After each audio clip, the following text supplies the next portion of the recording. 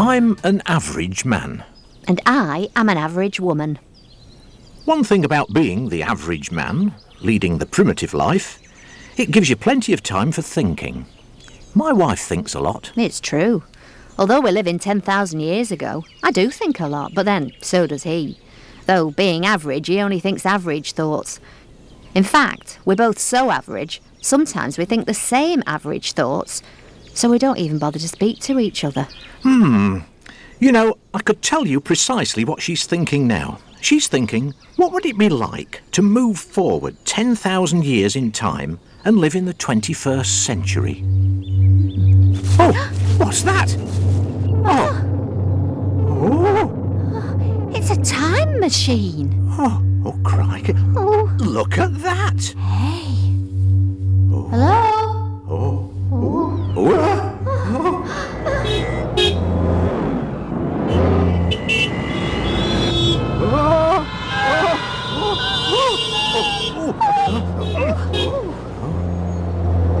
What's that? Hey, look. What are those? Those things he's holding? They look like square bits of... I don't know. It's all so complicated. Oh. What's that? I don't know. Hey, they seem to be doing things for each other all the time. And everybody seems to be depending on those little pieces of... Oh, no, look. They were round bits, those. Was she going to eat that? Oh, hey, they look just like us. Oh, except they're wearing those funny clothes. I wonder if they think like us. I bet they do. He's thinking, how did we get into this amazing state of affairs? Wouldn't it be lovely to have lived 10,000 years ago, before life got so complicated? Yeah, and she's thinking, what was it like 10,000 years ago when there were no banks, no factories or offices, no post offices or mobiles or computers, no shops or supermarkets? In fact, what would it be like to be us? I bet they got it all wrong.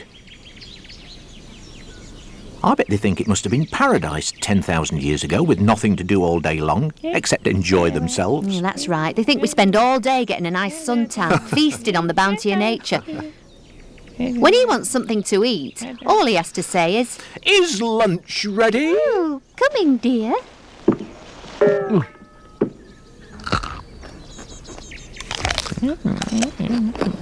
I bet he thinks he's completely independent of everybody else. Yeah, and that he's his own master. Oh dear, they've got a lot to learn. I suppose they'd imagine a community of folk, like us, living 10,000 years ago, in a wooded valley, cut off from the rest of the world by high mountains. The folk in Happy Valley, they call us. Just the life, really. Enough work for everybody who wants it. No inflation. Whoever heard of inflation when there's no money? Yeah. And no problems of one person having more than the other. Everybody here is absolutely equal because everybody is in the same boat.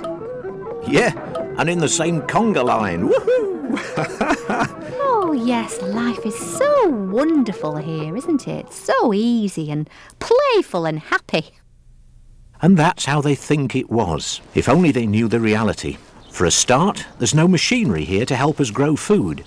Everything is done by the painful sweat of the brow of you-know-who. And you-know-who. Have you ever tried rubbing away at poor soil baked like concrete by the sun? Come on, get on with it. Oh, you get on with it. Poor kids, they're flaked out. Get on with it, I said. You want to eat, don't you?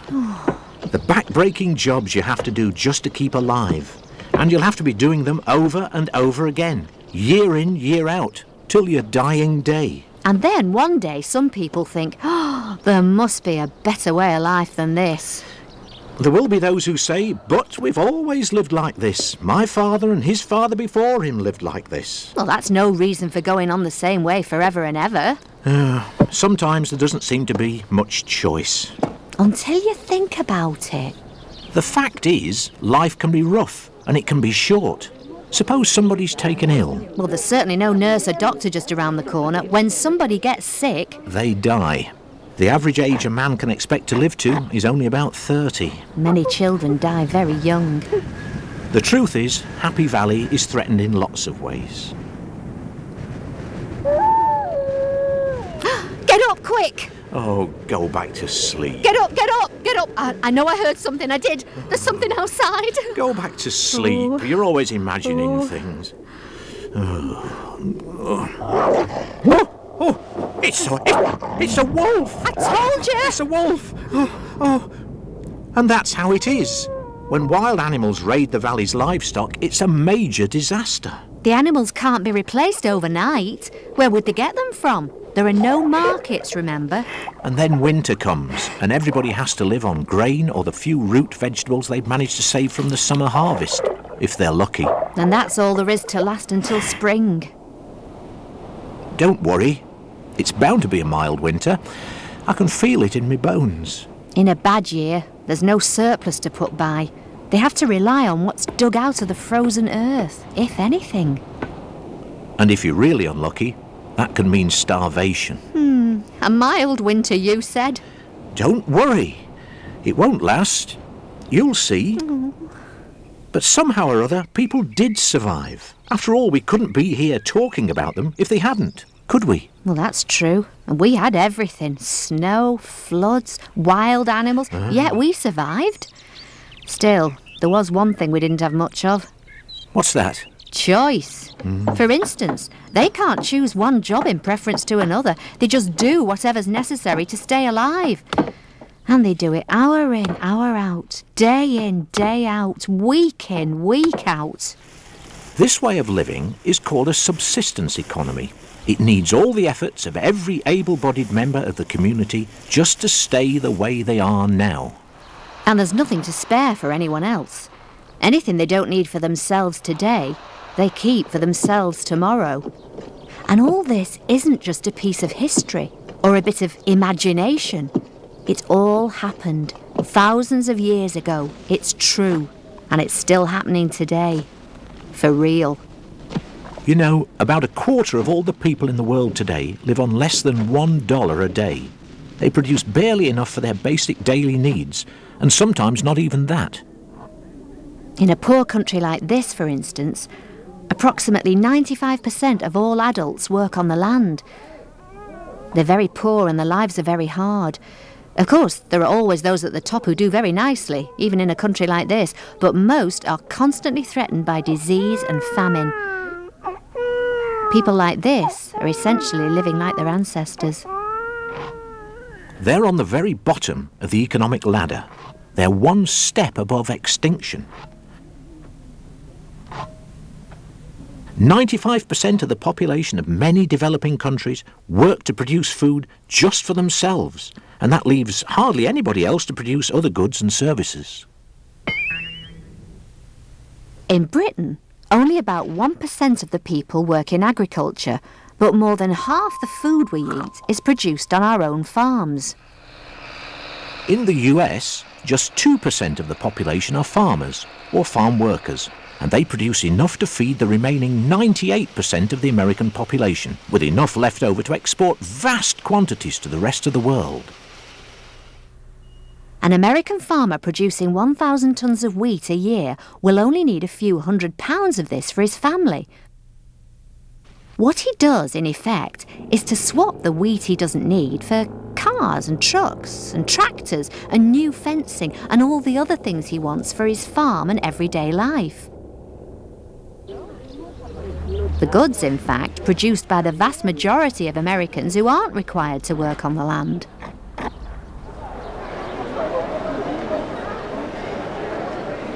Just consider these two ways of life, and the astonishing fact that they can both exist at one and the same time on our small planet. How can this possibly have come about? Why has this happened in some countries and not in others, even though they may have the same climates and conditions? How can people at a subsistence level ever lift themselves off the bottom rung of the ladder? What's the secret? The secret is producing more than you need for your own immediate use. The point at which a community can create a surplus is the point at which it can begin its long march towards a wealthier life. It's also the beginning of the science of economics.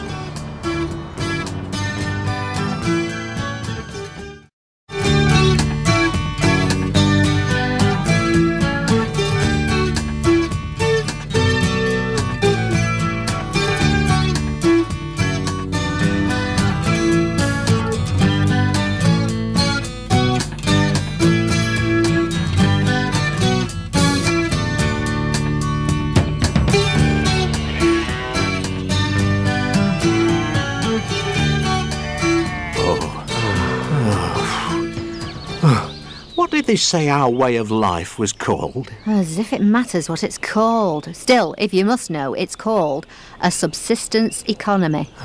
Subsistence economy. It's terrible. I work day in, day out just to keep us alive. It's not just him. Every human being here is just a machine. You fill them up with food and water, and then you use the energy you get from food and water to dig the ground, to plant seeds, to grow grain, and to keep the animals. Then you eat the food you've grown to give yourself energy, to keep yourself alive, to plant more seeds, to grow more food. To give yourself more energy, to plant more seeds. To grow more food, to give yourself more energy. It's a trap, you know. The subsistence trap.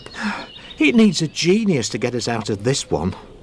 Oh,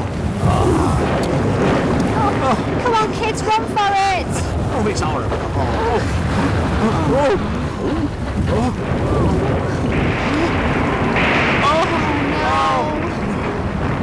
Oh, that landslide, it's huge. And it's blocked off the whole of the valley. Now we'll never be able to get our cattle and sheep to the only grazing they've got. They'll die, and we'll starve. If we could only get across the river.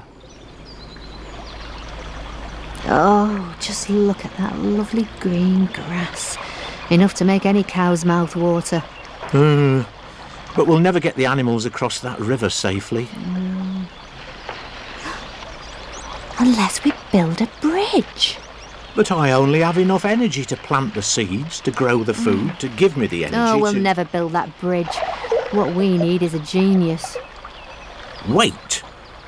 I have an idea. Uh-oh, he's got an idea. Everybody round here is like us. They have 1 cow, 2 or 3 sheep, a few hens and a patch of ground for corn. They catch their own fish, collect fuel for cooking, build their own houses for themselves to live in, and they make their own clothes for themselves to wear. Though some are better at some things than others. Precisely. For example, you make the best clothes in the village. Oh, it can be quite flattering when he feels like it. Though I suppose it's only because I'm so good at getting good wool from our sheep. The truth of the matter is that the man with the real knack with sheep is our next-door neighbour, Mr. Shepherd, not you at all. Oh, well, that's true. I must be best at something, though. Thinking, love. You're very good at thinking. Hey, that gives me an idea. Listen, suppose we alter the system. There are 10 families in our village, as it is now. Every household has their own cow and their 1 sheep. They keep poultry, catch their own fish, grow their own corn, and collect their own fuel. And they do their own cooking. And they make their own clothes. Right. So in order not to waste time walking to the woods to collect fuel, or waste energy by 1 man looking after 1 cow, why doesn't each family specialise? What? Divide the labour? Precisely. Division of labour. That's what it's all about. So only 1 family looks after the sheep? Mr. and Mrs. Shepherd. They really got away with sheep. And another family sees to the cows? The cowards. They're marvellous. Yeah. Another does the fishing? Mr. and Mrs. Fisher. And others do the farming, collect the fuel and do the cooking. And we make the clothes for the whole of the village. The tailors. Right. Oh, but that leaves 2 families over. The masons and the carpenters. Because 8 of the families in the village specialise, they produce enough for 10.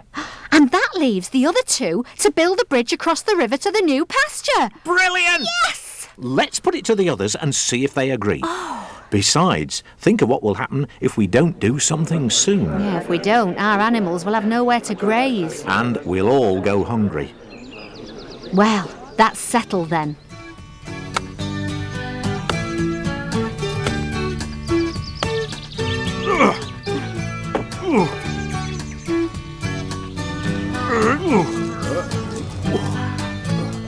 Yep. To you, Charlie. It worked! Who would have thought it? Not only are Mr. and Mrs. Farmer getting bigger crops than any of us managed on our own, the fishers are bringing in more fish, and the shepherds are keeping all our sheep much better. Not to mention the fact that the whole village is better clothed now that the tailors are in charge. But what about the masons and the carpenters? They're well fed and well dressed just like the rest of us, but now that the bridge is finished, there's really nothing for them to do. I've got an idea. Oh, she's got an idea. Mrs. Farmer over there, she spends most of her time carrying water from the river to water her crops. Well, if the carpenters and the masons could just be persuaded to dig a channel to take the water from the river to the field... Not only would it keep the crops watered, it would save the farmers energy, and they could use that for growing even more food for the rest of us. Brilliant! And that's how it was. When every family did everything itself, everybody was working flat out from dawn till dusk just to stay alive. But now we've hit on division of labour. And we've all become specialists. And we've all become more skilled at our speciality. And as a result, we have a surplus. And that surplus is the mason and carpenter families, or rather, the product of their labour. They've opened up bigger, richer pastures for all our cattle and sheep. And they've given us a regular supply of water, and that means better crops of vegetables and grain. And all this is one of the most important things ever to have happened in the community. The surplus created by dividing the labour. It's the first step on the path to prosperity, and it's a tremendous step. Division of labour by product is at the heart of all progress and prosperity, and it's not hard to see why. Well, just think about the sort of food we eat every day. Cheese from a huge factory in Holland. Salads from specialist farms on the Channel Islands. And that ham is from one of the great Danish pig farms. More than 120,000 pigs a month leave Denmark as pork and ham and bacon and sausages to shops of the world. The bread comes all the way to your table from a great wheat field on a Canadian prairie. The tea comes from northern India, where the villagers make a living by exporting to the rest of the world. By cultivating thousands of acres, they produce tea at a price you can afford. That's another bonus of specialisation, a bonus of division of labour by product. Goods become cheaper. But of course, it doesn't just happen in agriculture. Everything on this table is mass-produced by specialists. Plates, knives, forks, table mats, the lot. And that leads to another step in specialisation.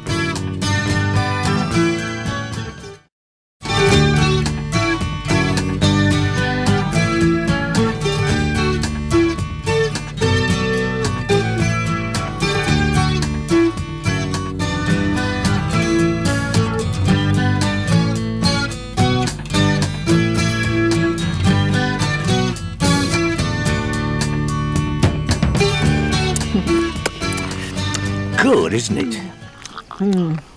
Remember what it used to be like? What, subsistence economy? Oh, I'd rather forget it. Working day in and day out, digging, planting seeds to grow the food so that we could eat it to give us energy, so that we could go on and do more digging. And plant more seeds to grow more food, to eat, to give us more energy, and so on. And so on. And so on. Ah, but we thought of a way out of that. I'll say, a bit of brain power. That's all we needed. Instead of each family supporting itself by doing everything, we divided up the labour so that each family specialised in what they did best. And that way, the shepherd family got even more wool from sheep because they got better at raising sheep. The farmer family grew even more wheat, and the fisher family brought in even bigger catches of salmon. It's happened with all the families. And all that extra skill they learnt and all that time they saved from travelling about from place to place, and all the boring preparatory work they no longer had to do for all the different jobs, meant that 8 families produced enough for 10. We had a surplus. And that surplus provided for the needs of the 2 other families, the masons and the carpenters, And they built a bridge so we could feed our animals on better pasture. Then they made an irrigation system that watered the land and gave us even better crops. I suppose you could say the road to a bit of modest prosperity began with that one idea of mine. Yes, I suppose you would. Well, it's scarcely a life of luxury we live, but at least we have enough to know that we and the children won't starve. And we can even lay a bit by for tomorrow. And have a little bit of time for ourselves and the family to do other things. Like making that shawl. Like making this shawl. That's a nice shawl there. He says nice things sometimes. But the trouble is... Sometimes he doesn't. It's taken weeks to make. Weeks. It's true, it did take weeks. Well, 2 weeks anyway. Shearing the sheep, washing the wool, spinning it, dyeing the thread, weaving it into cloth, finishing it off. So it's a lot of effort to put into a shawl. It'll be worn out after a couple of years. It's nice, though. That's what I call a wholehearted appreciation. Hey, what's going on over there, then? Ooh.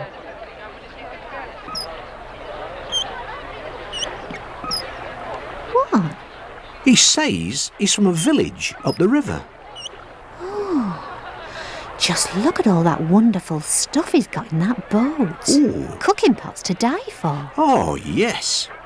Apples. Oh, wonderful red apples. Oh, I wish we had apples like that. Oh. And shoes for the children. Aye, aye. And axes. And knives. Well, what's he going to do with all that stuff? Eh? What? He says he's a trader. What's a trader? He says a trader is somebody who exchanges whatever surplus goods he's got for whatever surplus goods you've got. It's true we don't live in a subsistence economy anymore. We don't have much to spare. We've got a bit of spare food, but it isn't as good as the food he's got. Our apples aren't half as nice as his. Hey, what's he doing? Hey, if he thinks he can trade me in exchange for all that stuff, he's got another thing coming. Tell him. He says your shawl is cool. Oh, he likes my shawl, and so he should. Took me weeks to make. He says he needs 20 shawls. 20? He'll give the whole boatload of stuff for 20. 20? They're for the king of Wongaland. He's got 20 wives. What? If he only gives one of them a shawl like that, the others get so jealous his life simply isn't worth living. Do we have another 19 like that? Do we have another 19 like that? That took me weeks to make. Well, 2 weeks anyway. Oh, he said he'll be back in 2 weeks. I've never seen cooking pots like that before. Aye, and those apples look delicious. We could have done with a new pair of shoes for the kids. He said he'd give us everything in that boat for 20 shawls. Oh, look, there are 10 of us here with a bit of time to spare. But even if we all worked flat out, we'd only make 10 shawls in 2 weeks. We need a genius to produce another 10 shawls. A genius. Or a miracle.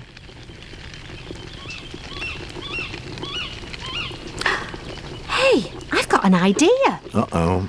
Why does it take so long to make a shawl? I'll tell you why. Because there are so many processes you have to go through before you can turn what's on a sheep's back into something that you can wear. Well, first, you've got to catch your sheep. Then you've got to shear it. You've got to fetch water to wash the wool. And then you've got to spin the wool into yarn.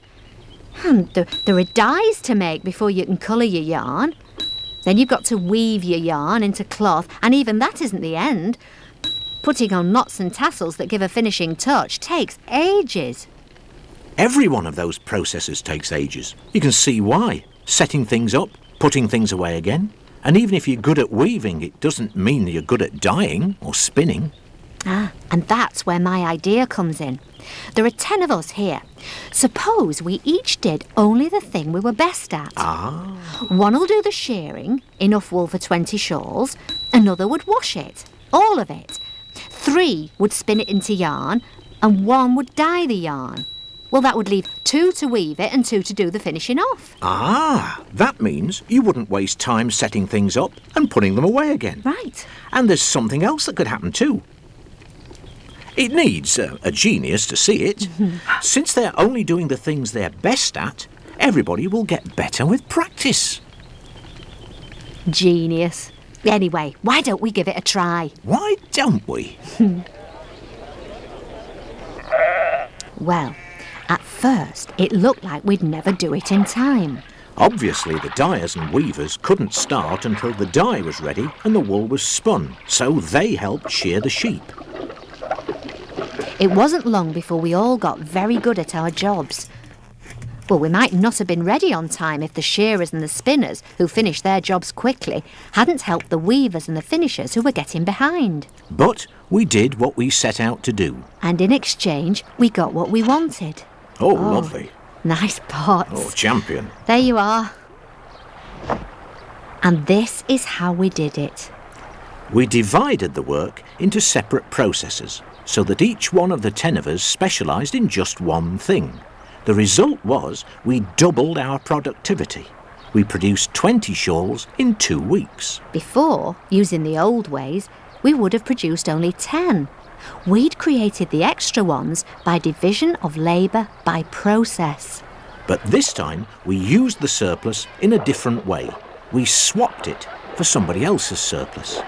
And the result is, we've now got a lot of things we couldn't have made for ourselves. What we discovered was the division of labour by process. It's created more surplus. And by trading that surplus, we've taken another step along the path to prosperity. Oh, the cooking I can do with this. Oh, just look at that.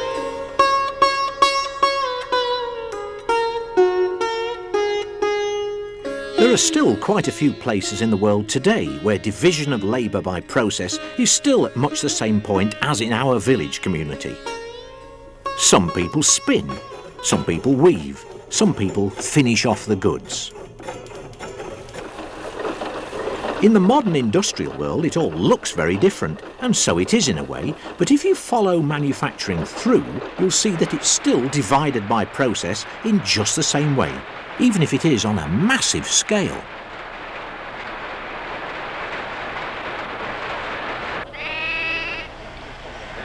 The shearing and cleaning of wool is carried out on huge commercial sheep farms.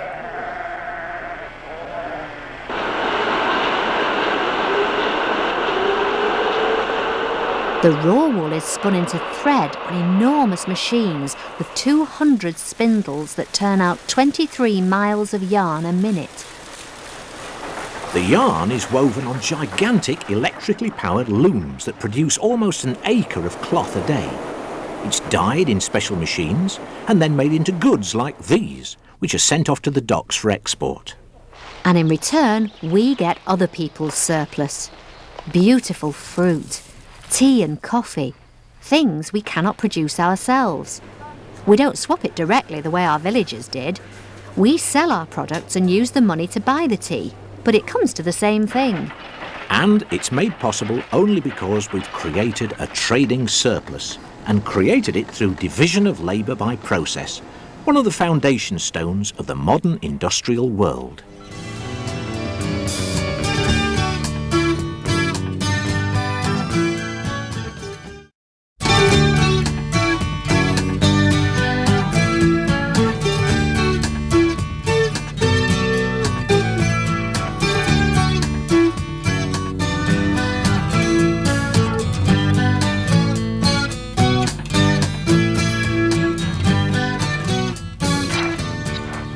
Why am I sitting here? Why? I don't know. To keep warm, I suppose. No. So you could daydream and carve on a piece of wood? No. I mean, how am I sitting here? How? You're squatting on a stone. You have been ever since you came back from collecting the firewood. No. You're really not trying to understand me. I mean, how come I've got time to spare to sit here at all? It wasn't so long ago that we had to work from dawn to dusk just to keep ourselves alive. In those days, there was never any question of idling the odd half hour away in front of the fire. Like now? Ah, you've been thinking again. That's right. I've been thinking. I've been thinking that once upon a time we lived in a subsistence economy. Then we could never have spared the time to do nothing in particular. Now we can spare a bit of time. Why? Well, that's not difficult. Just think back for a few minutes. Right. I'm thinking. Well, we got out of the subsistence trap by creating a surplus. That's right. And we got that surplus by inventing division of labour. Right. First, we divided the labour by product. We changed from each family doing a bit of everything to one family specialising in only one thing. Say sheep, or fishing, and so on. Then we invented another kind of division of labour. Instead of one person making a shawl for themselves, we divided the process between the families.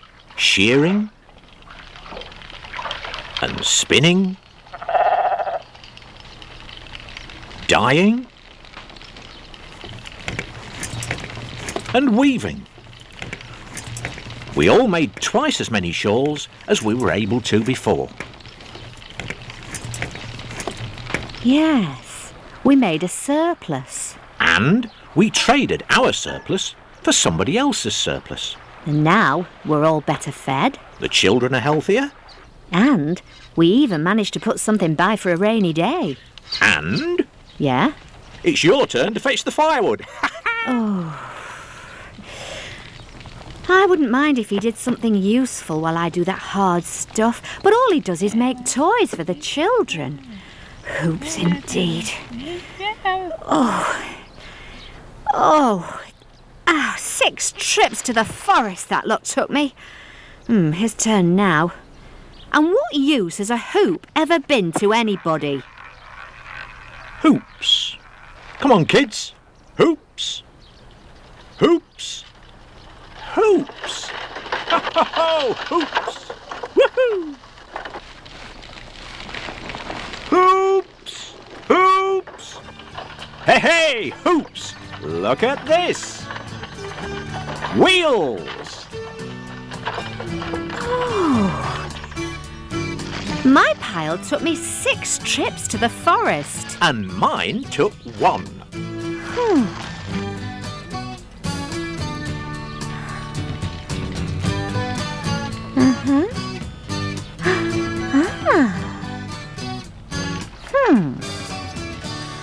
Yes, I'll show him. Yes!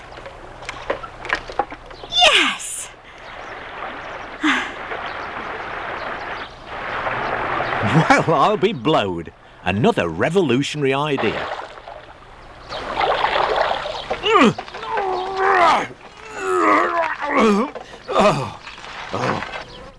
It's all very well for you. All you have to do to earn your keep is turn grass into milk. How would you like to push a plough? Hey, look at me when I'm talking to you. Well, how would you like to push a plough? Or even pull a plough? Hey, kids, over here! Good girl. Walk on, walk on.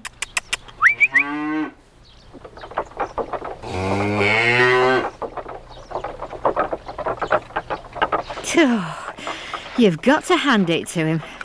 First, he invents the wheel. Then, he gets the animals to do the work for him. What next? Hey, what about the really important jobs? Like grinding the corn that makes the bread that gives him the energy to make more toys for the children. Oh, yeah, what next indeed? Uh-oh, I think she's thinking again. Yet another machine. And yet more surplus. In fact, we only had one reason to invent anything. We wanted to cut down the effort we needed to do a job. Then we'd have more energy to spare to make more surplus. More time, too. Hey, then we could even take time off. Have a holiday. That's why we invented machines. After all, they're nothing more than devices which make the energy from our muscles more effective, therefore more productive. Every machine, no matter how complicated it looks, is made up from very basic parts. For example, a wheel and axle, a lever, bits of wood, put together with one purpose in mind, and that purpose is to reduce the amount of human muscle needed to do any particular job. The next step was to eliminate it altogether by using animal muscle. One horse or one ox has the strength of 20 men. It can do 20 times more work and create 20 times more surplus. But it's possible in the end to do away with muscle power altogether, animal or human. And that's by harnessing the forces of nature. Water power can grind corn. It can also power spindles and looms.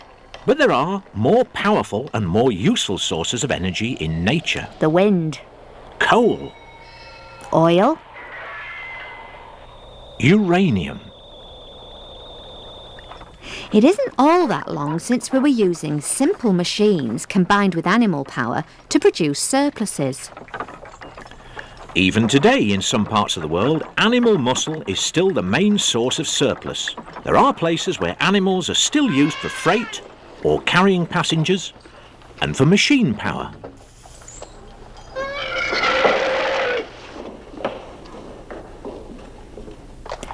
Until the railways in the 1830s, a horse was still the fastest means of travel on the land, just as it had been for tens of thousands of years.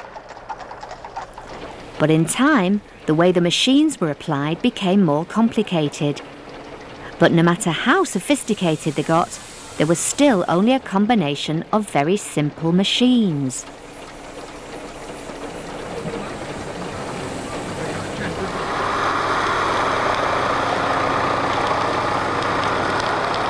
The wheels and axles on this modern tractor enable it to tackle ground farmers would once never have dreamed could produce any crops. And the gears that make it possible to go up and down steep slopes are operated by levers.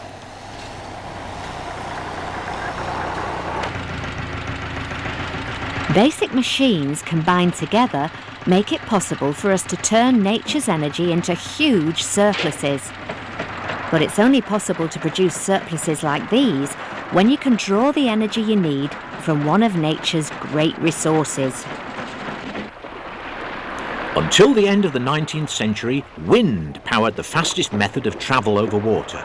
But there was something much more effective than either wind or water, and that was the power of fire. Fire transformed the world.